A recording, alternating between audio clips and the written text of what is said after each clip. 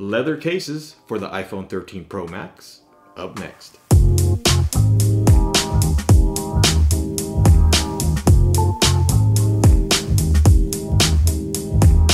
Welcome, and thanks for watching. I'm Ray, and if you're new to the channel, please do me a big favor and hit that subscribe button. Tap the bell to get notified when I post new content, and give this video a thumbs up. I'd very much appreciate it. So next to clear cases, leather cases are a very close second to my favorite cases that I pick up for my iPhones every year. And what's great about leather is not only the feel in hand, but they're also very versatile. It's a very versatile material to work with. And all the cases that I'm going to take a look at today have a wallet offering in one way or another, be it via MagSafe or built into the case itself. So we have a few leather cases to take a look at, so let's jump right into it and start with the unboxing and fitting them on the phone. And this is the leather case lineup we're going to take a look at today. We have offerings from Apple, ONETOP, Bocasal, Casetify, and one of my other favorites, Mujjo. And I'm going to go ahead and stack these aside because we're going to take a look at the Apple case first. And this is the Apple leather case for the iPhone 13 Pro Max in golden brown. And I really picked this color because I thought it would accentuate the Sierra blue really nicely. And this one is MagSafe compatible. So let's go ahead and open this up.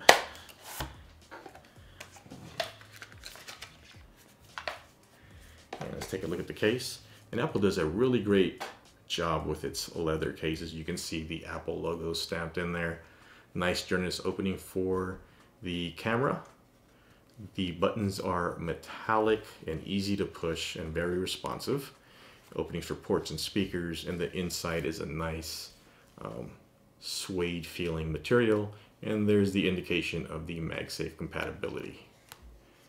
And again, Apple does leather really nice, and this is a great color, and I think it'll accentuate again the Sierra blue iPhone really well. Let's go ahead and put the phone in there, and since it's MagSafe compatible, you can see there is the MagSafe indication.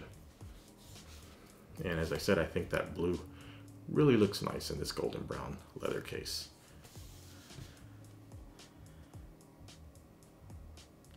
Good looking case, doesn't add much bulk, feels really good in the hand.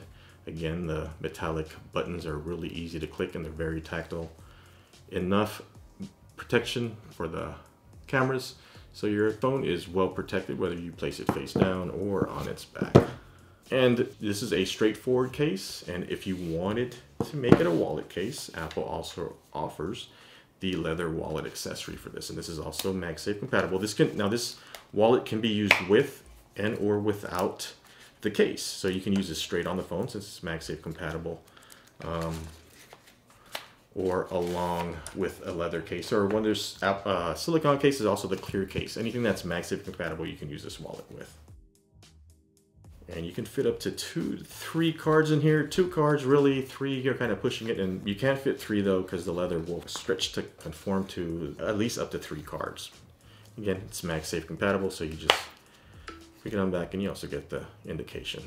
And this is a really nice combination if you really want a leather wallet and a leather case for your iPhone. This is a good choice. Can't go wrong with the Apple leather case. And again, I really like the feel of the leather and the stitching around the wallet, and it just feels good in the hand. And if you have, say, like a MagSafe mount in your car, you can just remove the wallet and place this right on the MagSafe mount. So let's go ahead and try on some of the others.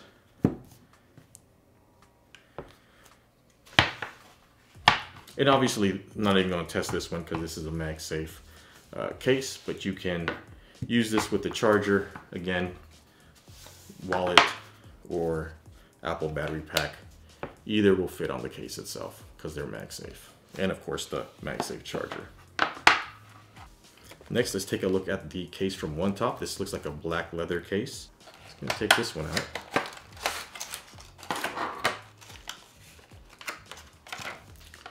And the leather on this one is quite a bit different than the Apple leather. It's a bit more shinier and has a shinier sheen on it. And it looks like there's leather on the back. Now this isn't a full leather wallet or case like this one. Seems to be leather on the back and on the sides here. The case itself seems to be a black TPU.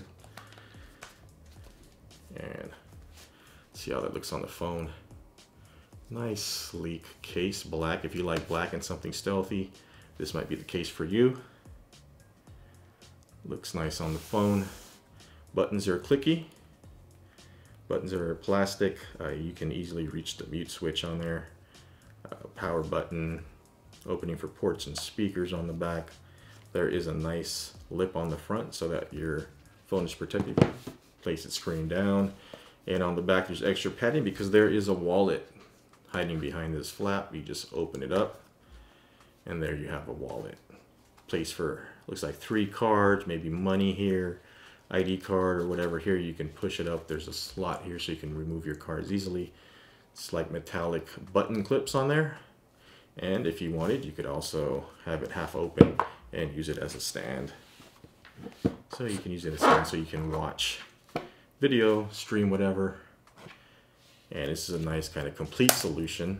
And then you can protect all your cards again by closing the flap and these metallic buttons. That's a nice straightforward leather wallet case. Cards are protected. Anything you have in there is protected. That's a cool solution for a wallet case. Kind of jet black with a slight shiny sheen on there. Cool, let's move on. This next case is from Bocasal. I hope I'm pronouncing that correctly. And this is more of a folio type case, as I can see.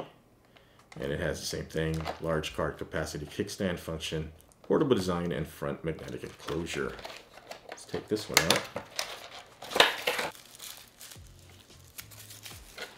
Okay, this also has a strap if you want to have a strap on your case as well, a hand strap, so it won't fall from your hand, or you can secure it that way.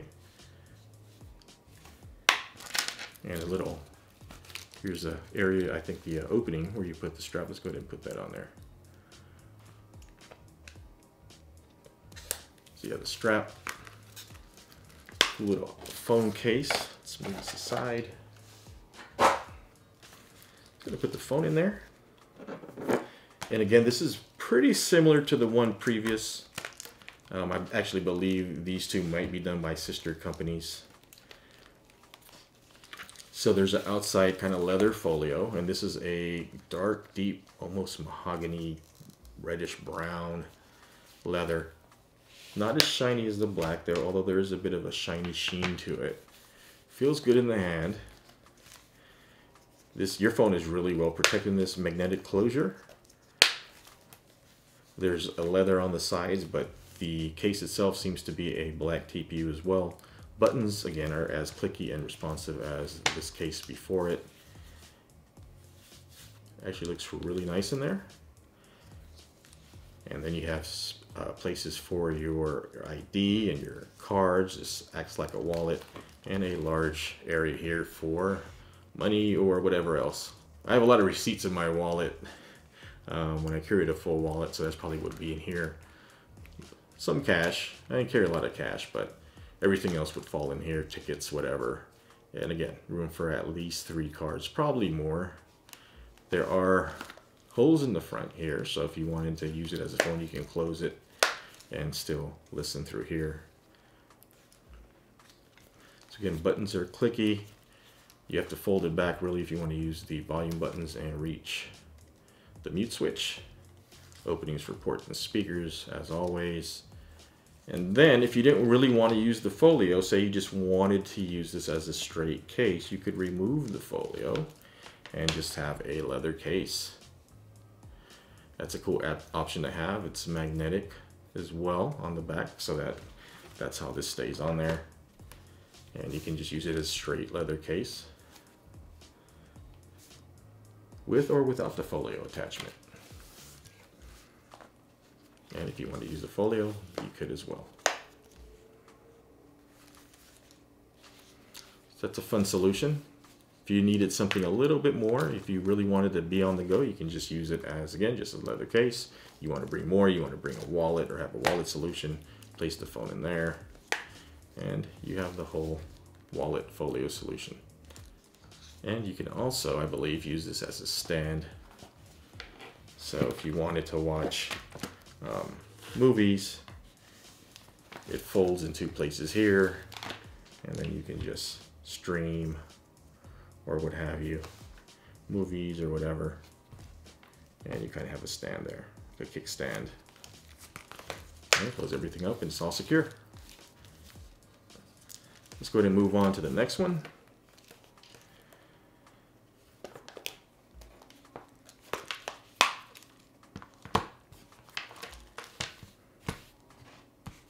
And the next case we have is from Casetify. And Casetify makes great cases. I take a look at their cases. I try to every year. And this is their leather case offering. And I've taken a look at Casetify cases in a earlier video, in a previous video. So if you want to take a look at more Casetify cases, I'll post a link up here and in the description below. So here we have the Casetify leather case.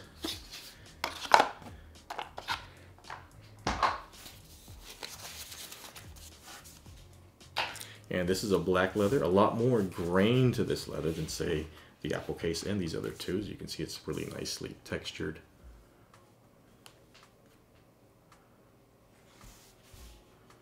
Nice texture on that case. The buttons are like the Apple. They actually stick out more, but they are metallic as well. So they should be very tactile and responsive. Nice big bezel for your camera, and the Casetify logo going across the camera bezel. That's a feature of all Casetify cases, and you know you have a case from Casetify. I'll put the phone in there. Black leather cases, you can't go wrong with them. It looks great with that blue phone as well. Feels really good in the hand. Again, doesn't add much bulk like the Apple leather case. These add quite a bit of bulk because of the extra wallet features for these. This one is nice and simple, and it's a good looking case. Nice looking leather case from Casetify. And again, since it's MagSafe compatible, you can use the MagSafe battery pack or the charger, and it should work just fine. You could also use the leather wallet. If you have Apple's leather wallet, I have a black one from a previous phone. I could use that one with this, or I could use this new one that I have. But Casetify does make its own leather wallets, because since the leather texture doesn't match, if you want something to match this leather case more closely, Casetify does offer leather wallet for their cases. Nice straightforward case. Nice, again, generous slip on the front to keep your screen protected, and generous camera bezel to keep your cameras protected as well. It's a good looking case from Casetify. Now, the last other case we'll take a look at will be the Mujjo case.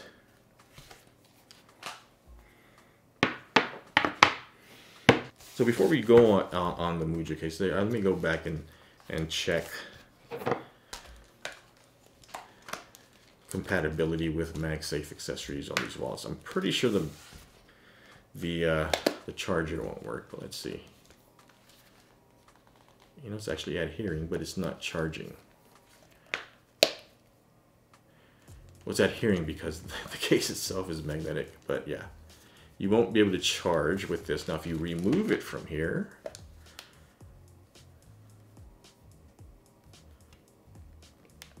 out there. So it does work, but you have to remove it from the folio itself.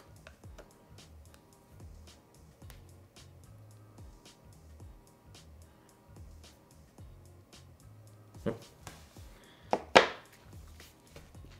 Now I'm curious with this other one too.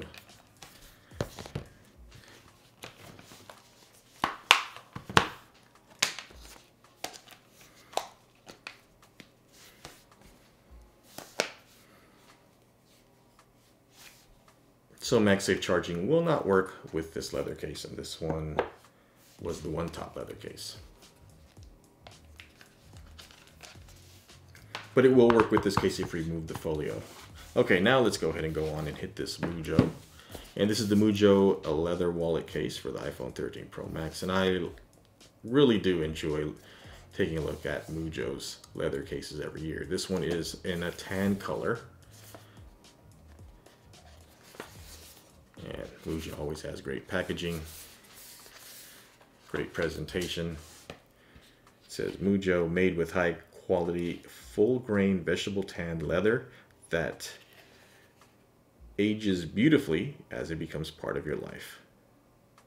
Designed in the Netherlands. So what's great about this leather case, and all these other, especially the Apple leather cases, over time they will form its own patina. So no two leather cases will be exactly the same just because of that characteristic. As you can see, this is a wallet case, so there is a place for one card. Now, I've had Mujjo wallet cases in the past, and you can fit 2 cards comfortably. 3 cards if you kind of push it, because the leather will stretch to accommodate 3 cards. But 2 cards really comfortably you can fit in here. And that tan is different from the golden brown. But it is a nice looking brown. And I think it really accentuates that Sierra Blue iPhone nicely. This is a nice color combination, I think.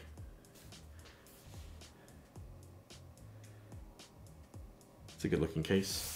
So these buttons here are kind of pressed, embossed buttons, and they are easy to click, very responsive. And this leather feels really good without adding additional bulk.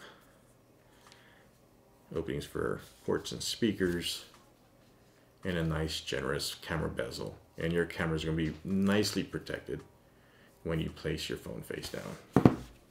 In this case, since there is kind of this extra flap for the wallet, we'll lay flat. I don't see any rocking on that one. So if you want a lay flat leather case, get this Mujjo. Again, you can fit cards back there, and there is a generous front lip, so your phone is also protected if you place your phone face down. Let's see if it is MagSafe charger compatible.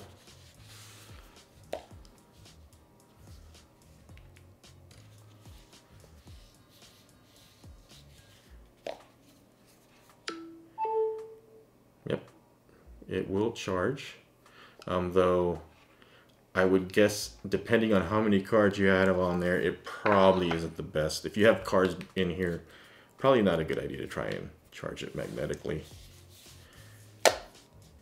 And battery pack will work as well, but you have to hold it on there. Again, your mileage will vary if you have cards back there. Nice leather case from Mujjo. That looks really good. So that is the leather case lineup this year for the iPhone 13 Pro Max. We have Apple's case, ONETOP, Bocasal, Casetify, and always a favorite, Mujjo. So what is your favorite leather case for your iPhone 13 or 13 Pro Max? Let me know in the description below, and if you actually like one of these, let me know that as well, and I'll keep in mind to take a look at their future offerings. And that's going to do it for this video. So until the next one, please take care and be safe out there.